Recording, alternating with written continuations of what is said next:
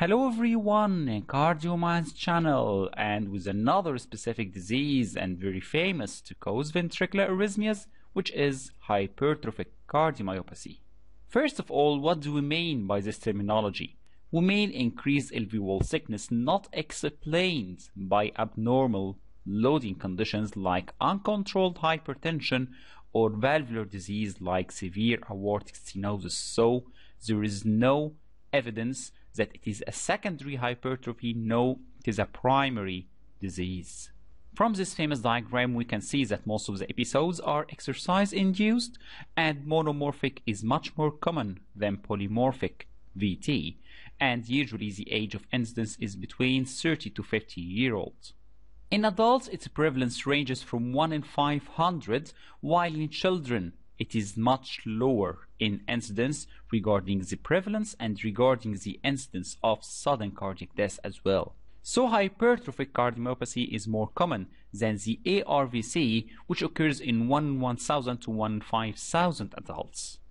The most famous cause for hypertrophic cardiomyopathy is the sarcomeric gene mutations, which represent 40 to 60% of all the cases, mostly due to autosomal dominant inheritance. That's why genetic testing in the index patient and as well cardiac screening in first-degree relatives are indicated in parallel, because it is very common to see the disease in the first-degree relatives due to the autosomal dominant inheritance.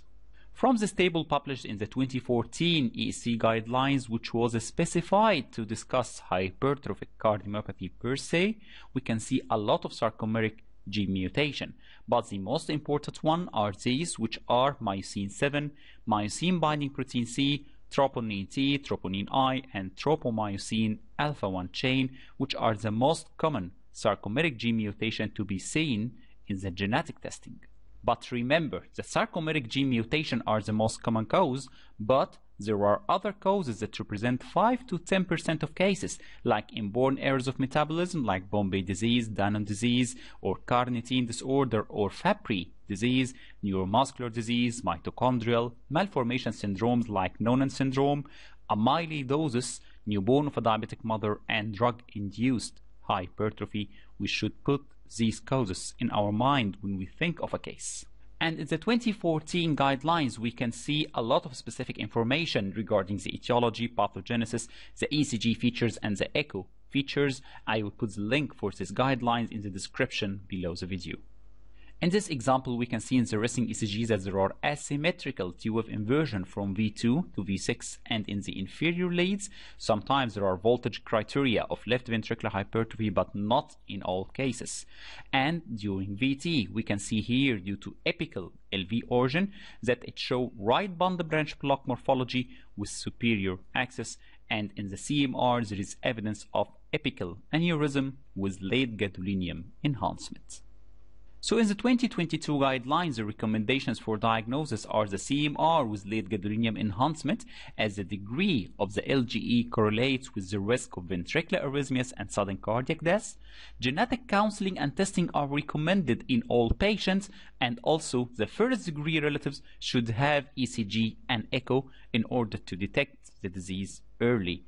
And remember that in the 2014, they put a cascade for the genetic testing in the family members, according to which you have found a definite mutation in the index patient or it is still unknown.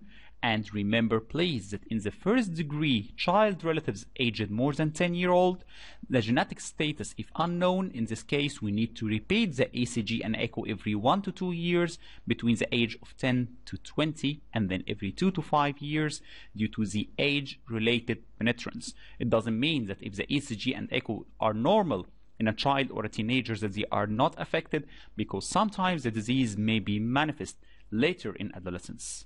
Regarding the prognosis, the annual mortality is about 1 to 2% in most studies, and the annual rate of sudden cardiac death or appropriate ICD therapy is about 0.8% depending on the age and the risk profile of the patient. And most deaths related to hypertrophic cardiomyopathy at age less than 60 years occur suddenly due to ventricular arrhythmias that may be a consequence of myocardial ischemia, LVOT obstruction, scar-related re-entrant VT, or sometimes supraventricular arrhythmia, which is common in patients with hypertrophic cardiomyopathy. And older patients usually die from stroke, as atrial fibrillation here is very common, or due to heart failure, either preserved or reduced ejection fraction. We always know that sudden cardiac death in those patients is triggered by exercise, and so the participation in competitive sport has been discouraged.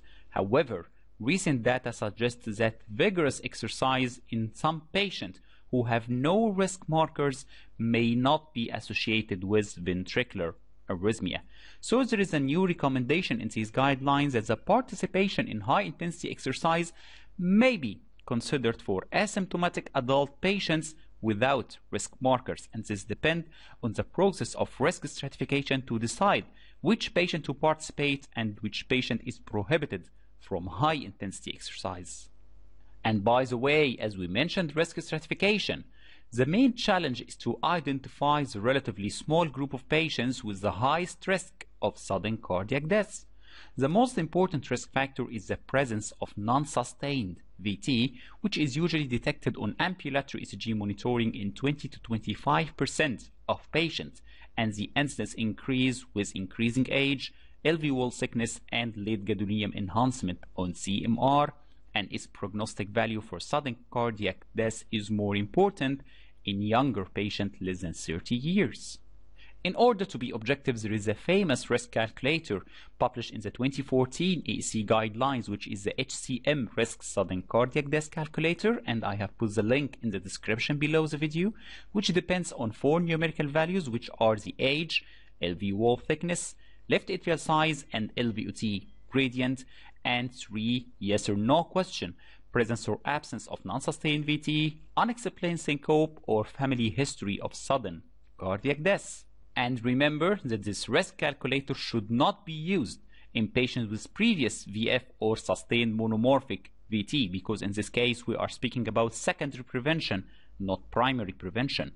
Elite athletes, metabolic or infiltrative disease, which represents the 5 to 10% of the patients, or after septal myectomy or alcohol septal ablation, because here the LV wall thickness will not be reliable.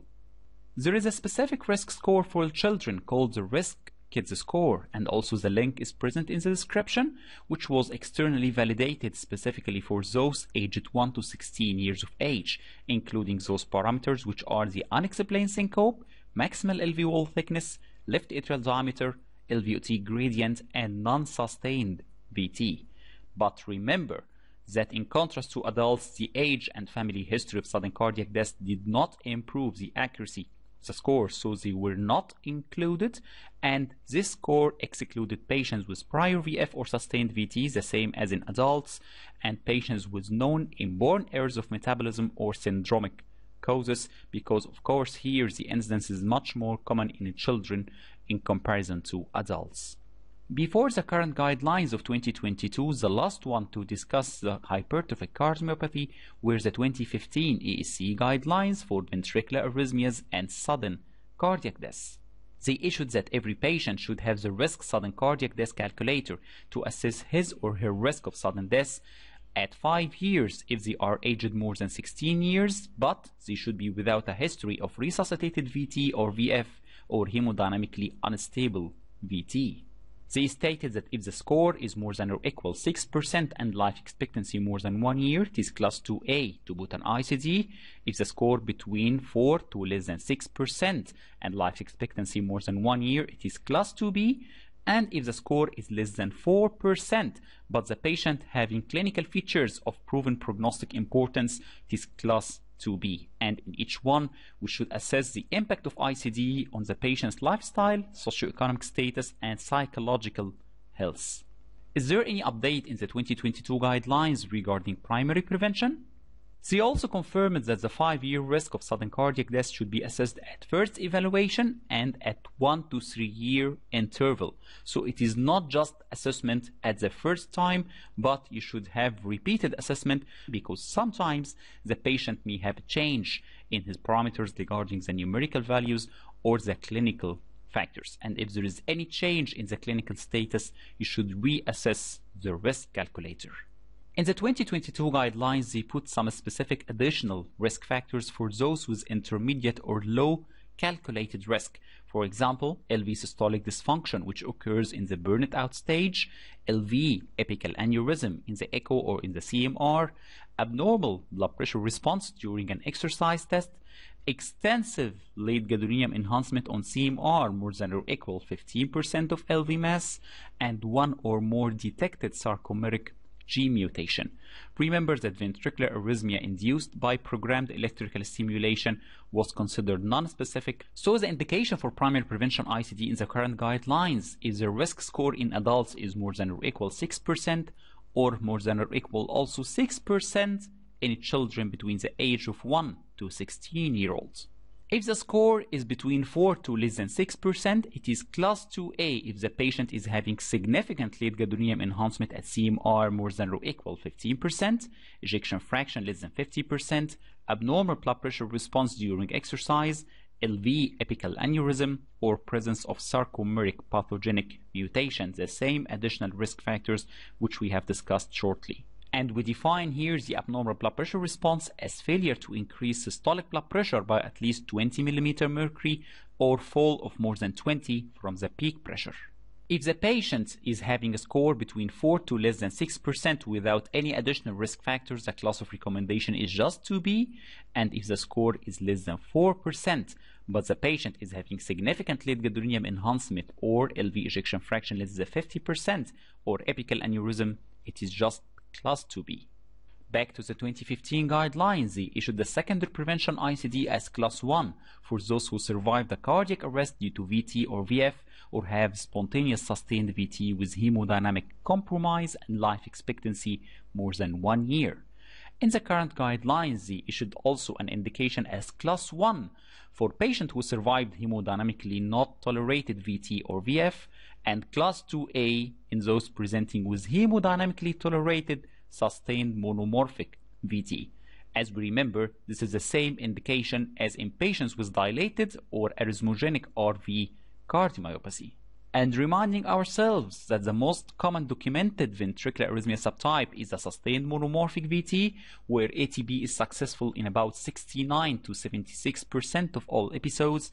That's why ATB capable devices like transvenous ICD are preferred to reduce the number of essential shocks. What about the role of antiarrhythmic drugs? If the patient is having recurrent symptomatic VT or recurrent ICD therapy, antiarrhythmic drug treatment is a first line. But remember that so far there are no randomized controlled trials or cohort studies in those patients to support a significant role for antiarrhythmics to prevent sudden cardiac death. For example, amiodarone may reduce the ventricular arrhythmia but with conflicting results regarding second cardiac death prevention. Disopyramide and beta blockers are efficient to control symptoms and to reduce LVOT obstruction, but no evidence on the risk of sudden cardiac death. And surgical myectomy or alcohol septal ablation used to reduce the LV thickness in patients with dynamic LVOT obstruction did not reduce the risk of sudden cardiac death in those with LVOT obstruction. They are just targeted for the obstruction, not for the risk of sudden cardiac death.